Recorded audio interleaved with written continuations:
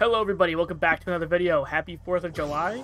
We got ourselves a tutorial video, and it's going to be focusing on flip resets and double flip resets. So, I haven't done a tutorial in a while, and I decided to do a popular mechanic because people love wanting to know how to do these effectively. So, I will do my best to teach you guys. I have made a double flip reset tutorial a while ago. I think it's actually my most viewed video on this channel. So, if you guys want to check that out, then you guys can. You can just go on like the filter and put like most viewed or something like that. I think it'll show up. So, without further ado, let's get into it. So, in order to do a flip reset, you need to have an understanding of at least getting comfortable hitting the ball or getting to the ball off the wall, or just in general, even if it's off the ground. So, for example, you have to get used to the ball, like, well, getting to the ball like this, right? That's the first step, right? If you don't know how to hit the ball in the air, you can't do this. So, if you can, that's good. So, first is the setup, right? You gotta get this down, because if you can't get the first touch right, it's just gonna screw everything up, and you're not gonna have a good lead into the shot. So, what I like to do is, I roll the ball at a pretty good pace, I stay behind it, and I break a little bit, right? You'll see when I break. I'll say when I break too. Ready? Break. So, I just tap the ball lightly, not doing it too hard. You know, I'm not doing this. You know, that's too hard. See how it hits the ceiling? That's no good. You don't want that. So, you don't want to hit it too hard. So, that comes with practice. You can't always get it 100% of the time, especially when the ball is already moving too quick. It's going to be really challenging. But all in all, though, if the ball is moving relatively slow, like this, you can just break a little bit. The reason why you break is because you need distance from the ball. Now, you can do one without breaking like this. You know, it is possible. See, I got the flip reset, but it's just kind of awkward. So, you need to do it with some space. So, when you get some space, you can jump. And when you do that, right, you have space, it's easier to actually... It's kind of easier to get the flip reset, because when you go too close, you have less time to react to the, you know... You have less time to actually do what you want. And obviously when you have less time, then there's more prone to errors. So just give yourself some space. So after you give yourself some space, you jump. And you only air roll just a little bit, right? Only air roll until you see your car points the ball like that. That's it. All you need to do is just let go of the air roll. So again, turn, stop. That's literally it. As you can see, this isn't really that demanding in terms of any button mashing or anything, right? Realistically, every single mechanic in this game is pretty much non-taxing in terms of button mashing, right? This isn't like a fighting game where you have to know button combinations. There is no button combinations. You just simply turn your car like a slight air roll and you just keep going into it, right? And I have the controller on the screen so you guys can see what I'm inputting into the, you know, using my controller. And as you can see, I only air roll for like not even a second. So it's really not that complex. What makes it difficult is your muscle memory isn't that precise yet. If you're struggling to line yourself up with the ball, that will come with time. Just keep repeating this. Just keep repeating that. And trust me, with so many hours in this game, I notice, honestly, sometimes the less movement you have, the better it is.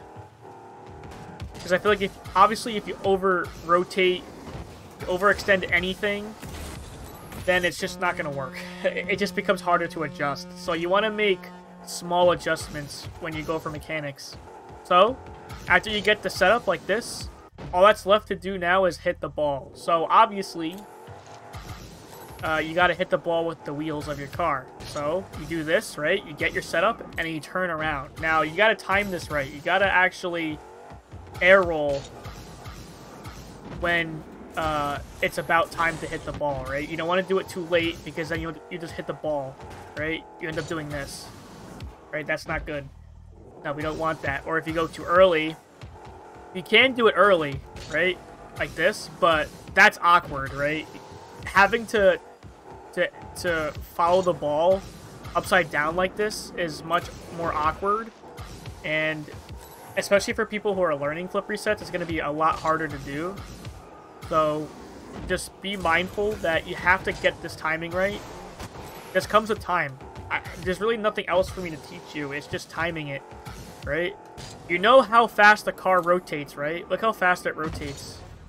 You have to keep that in mind. So obviously, you're going to have to do this some point before you touch the ball. Alright? So, once you line yourself up with the ball, line up, turn, land. Right? Now, the funny thing is, you can't just land in any spot on the ball. Right?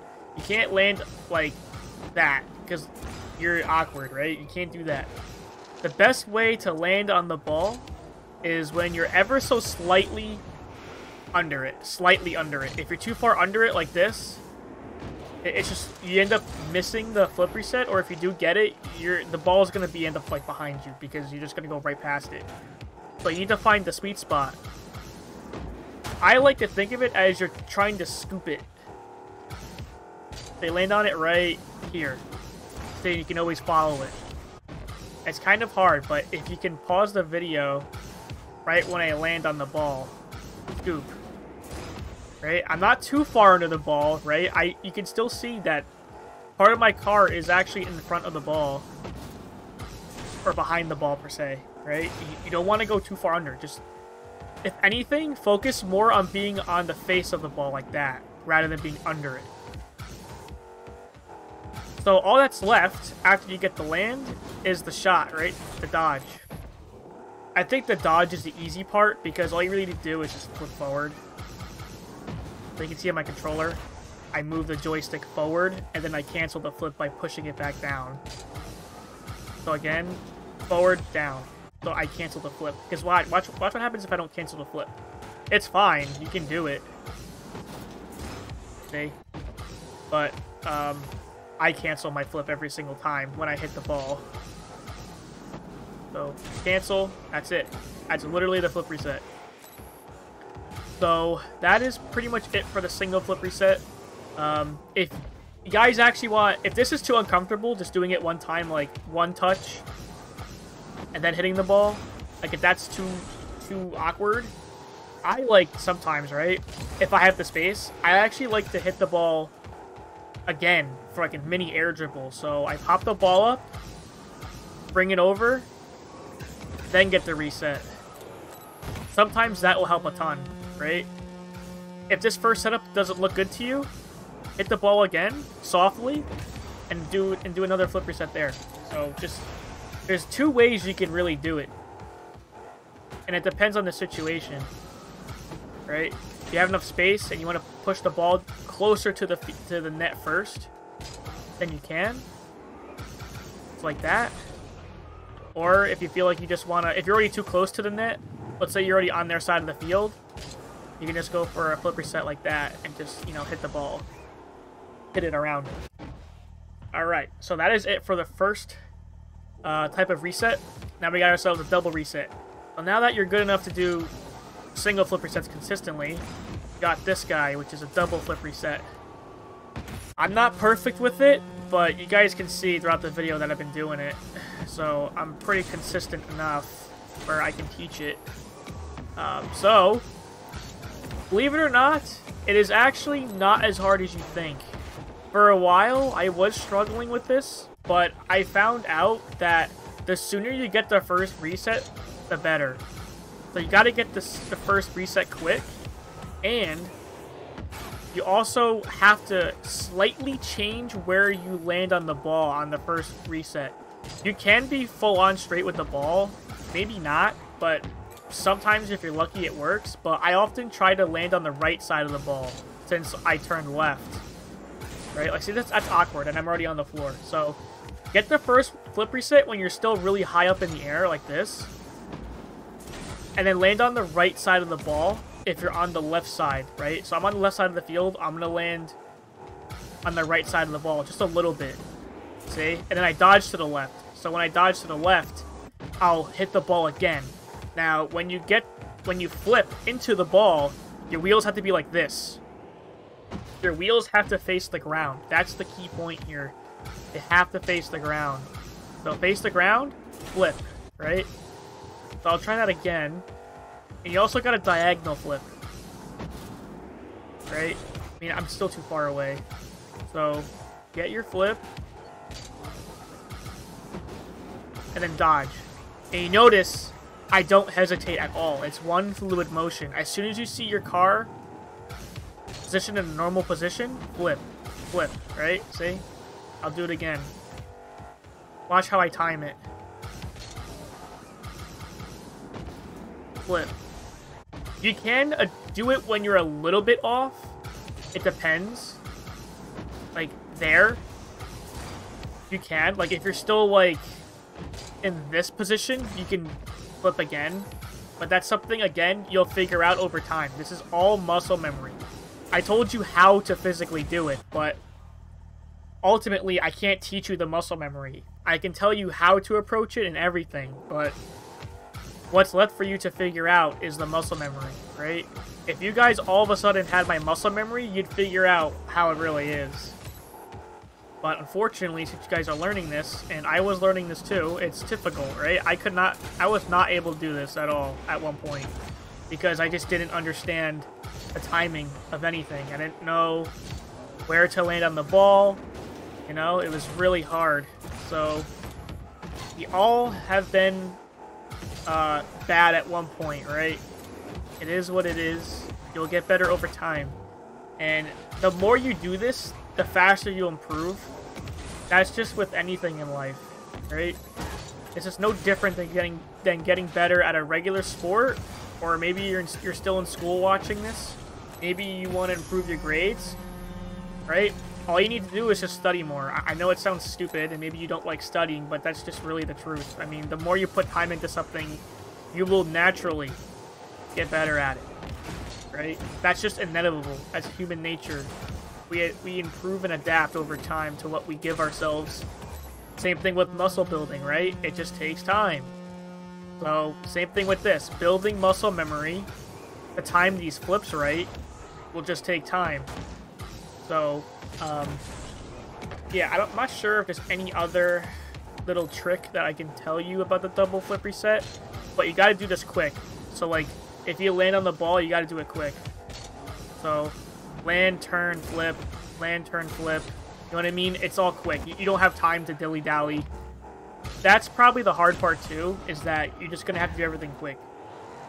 But again, muscle memory will help you. I guess in general, for lower-ranked players who are attempting to do a single flip reset, you please be comfortable with approaching the ball off the wall like this first. Because if you can't, then you're never going to get a flip reset.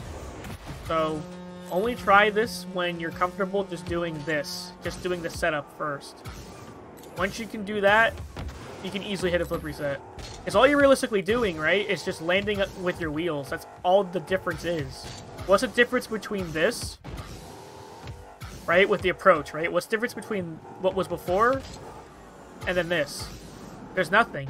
The same direction, right? You went in the same direction going to the ball. The only difference is that you just were upside down. That's literally it. There's nothing more complicated than actually landing the reset than you think.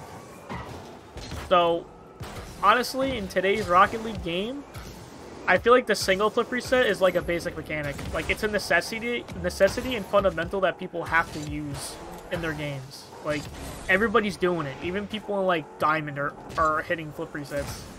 So, you gotta really learn how to do this if you have any chance. I mean, you don't have to, like...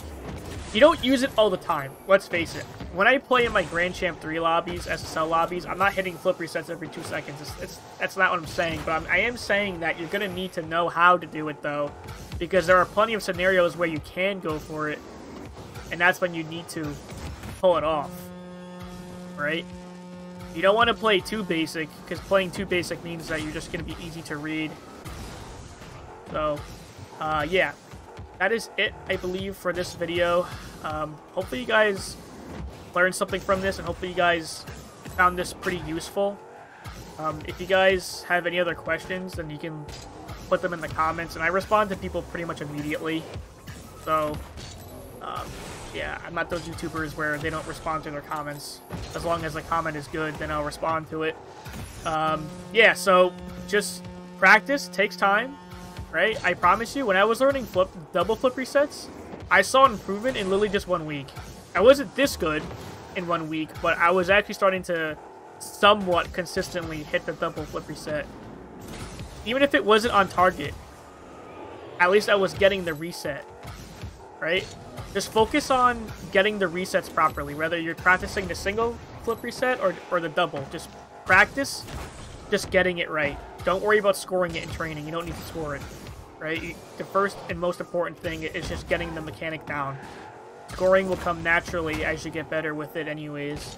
And as you get better controlling the ball and understanding how it is. Because when you learn a new mechanic, you also learn how the car moves and how the ball moves.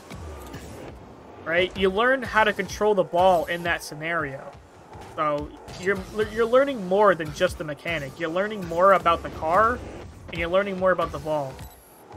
Alright, so enough rambling. Thank you guys so much for watching. I'll see you guys in the next one. Peace.